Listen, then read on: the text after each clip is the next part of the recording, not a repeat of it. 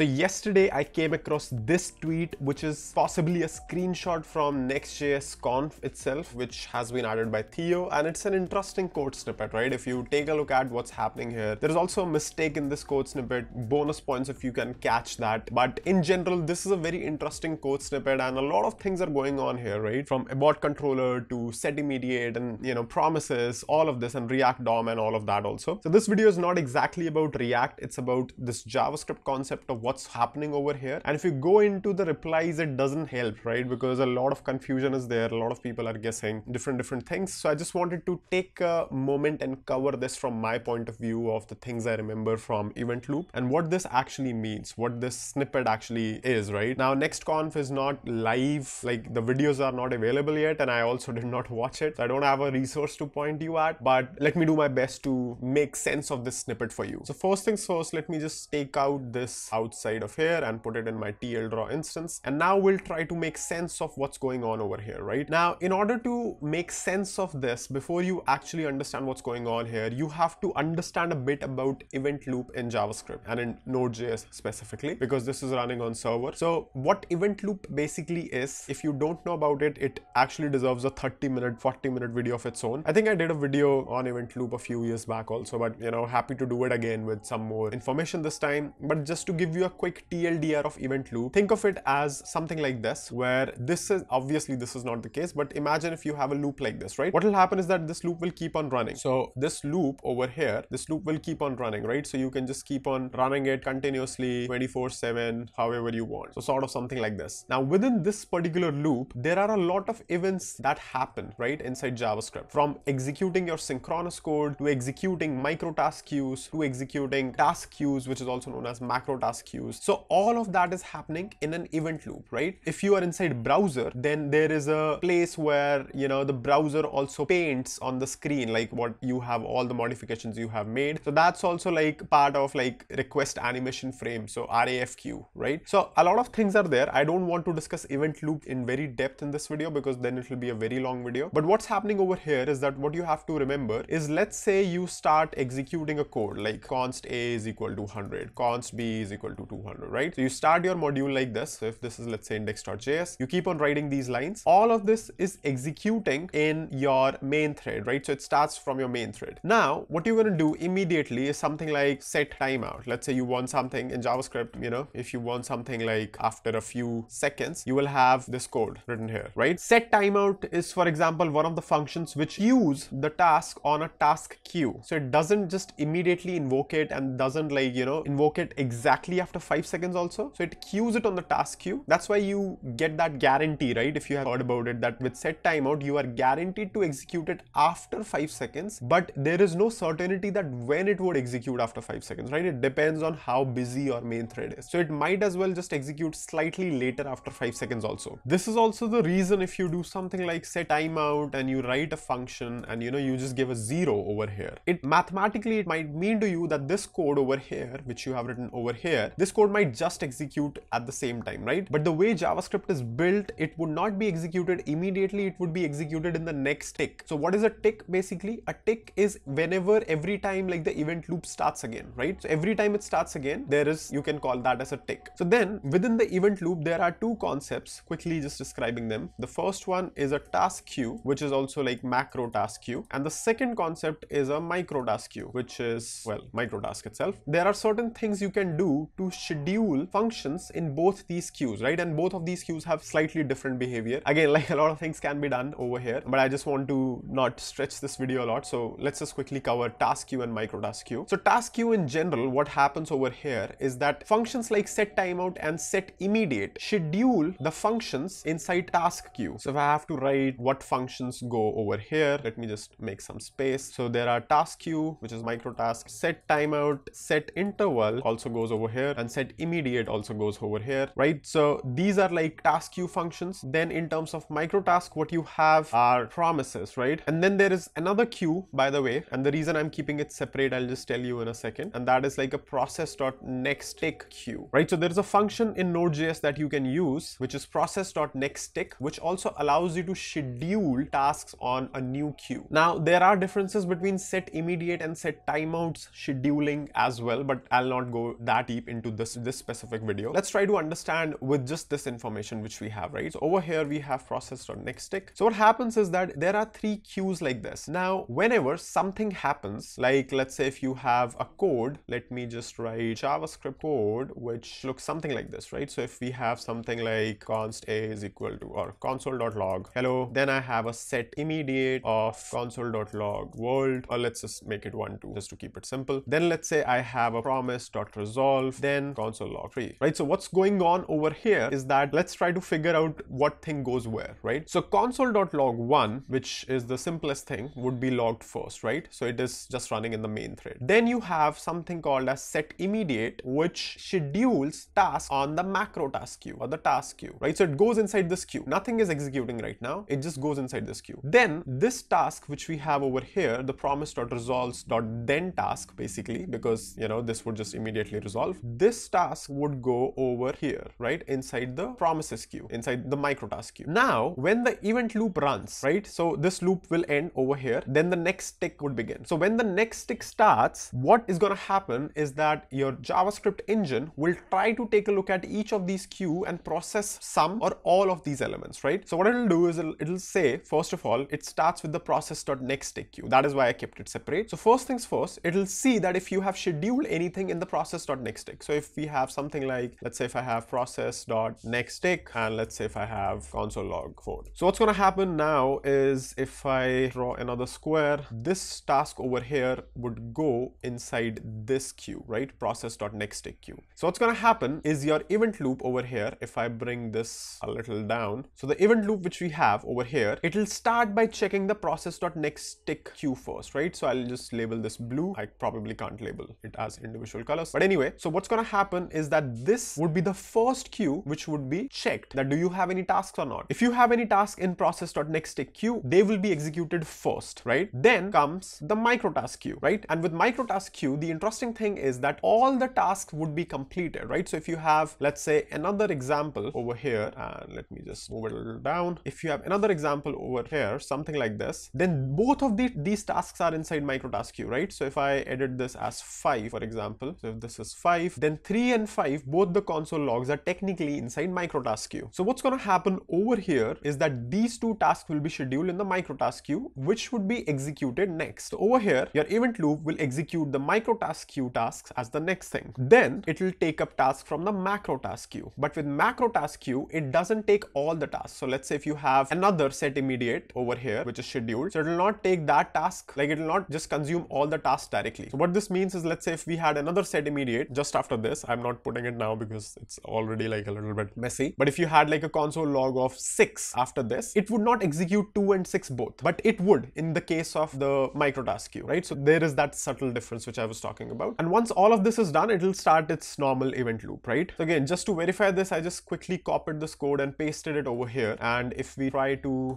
put the terminal on the right, and if I try to run this over here, you will see the output we get is, okay, we can just get rid of the quotes, and the output we get is 14352, right? So 1 is expected because this is running in the, obviously in the main thread. Then we get 4, right? Because like we discussed, process.next is the first queue which is picked once the event loop iteration completes. And over here, you can see that there is nothing else basically after this console log once. So the event loop is completed and it just ticks again. So we get 4 as the next thing. Then we have micro tasks, right? So you see that we complete both the micro tasks in a single go. 3 and 5 are logged together, right? Because the micro task queue, like I mentioned to you, they are completed together, right? So all the tasks in the micro task queue would be completed. And in fact, micro task queue tasks themselves can schedule more tasks inside micro task itself. So there is a possibility of, you just creating sort of an infinite recursion over here. Although it's limited, there are certain safeguards available in the runtime itself, but you can like sort of recursively create micro tasks within micro tasks. Once 3.5 is logged, then the macro task or the task queue is picked and you get a console log 2, right? So now what's happening over here, let's try to understand, let's try to make sense of the actual question in the picture. Now we have all this information. Set immediate, we know, schedules the task on a macro task queue, right? So what's happening over here is that if we take a look, we have set immediate in 2 phases, right? We have 2 set immediate calls. The first call executes a function as pre-render and you're passing like a React component over here, right? So what's happening over here is that you have something like,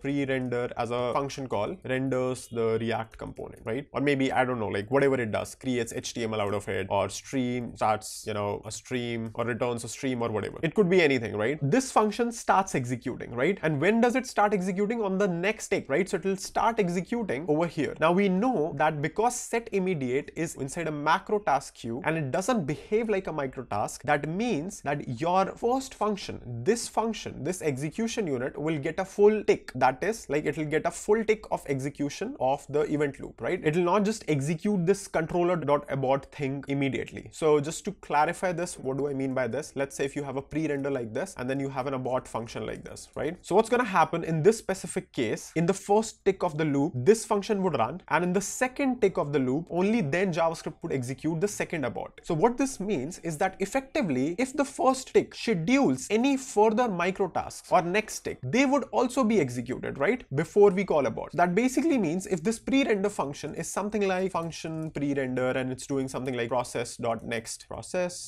tick, something like this, or if it is doing something like, promise.resolve of something, any sort of micro task scheduling. If it's doing that, or if it's scheduling it on the process.next tick queue, it would run before the abort call runs. Now you might not need that. If you don't need that, then you don't need set immediate as a separate thing, right? Or you can just schedule it on the process.next tick queue if you don't want the functions inside this to run. But if you do want it, then you have to schedule it on the macro task queue. So effectively, this is how it works. And I'm assuming the reason we are doing all of this is because, again, like, it depends on how the pre-render function probably is implemented. You have to see the source code and all, but it's most likely doing some sort of scheduling or some sort of things on the micro task queue, which needs to be executed, or process.next tick queue. And then once it's done, you call controller.abort so that it discards any sort of pending task. And what that pending task could be, it could be a fetch request, it could be a database call, it could be anything, right? So with React Server components and all of these things, what you can do now is that within a function itself, you can make fetch requests like this. So over here, what's going to happen is that it's going to start the fetch request in a micro task fashion, and